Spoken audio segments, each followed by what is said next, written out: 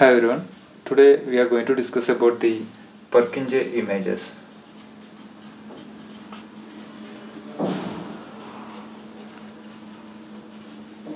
So as you all know, the PURKINJE images mean the images formed from the different refractive surface of the eye. For example, so in eye we have two refractive surfaces. First one is cornea and second one is the lens, the crystalline lens. So the cornea and lens has anterior and posterior surfaces.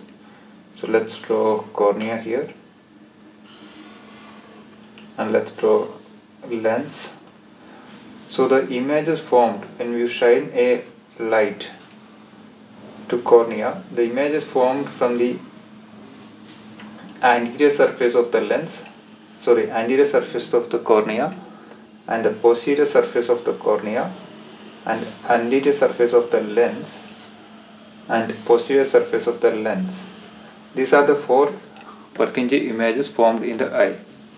The first one is used for the keratometry reading or to check the corneal curvature. And the third one is the largest PURKINJE image. This is the largest PURKINJE image. So this is the cornea and this is the lens. Hope this is clear for you, and thank you.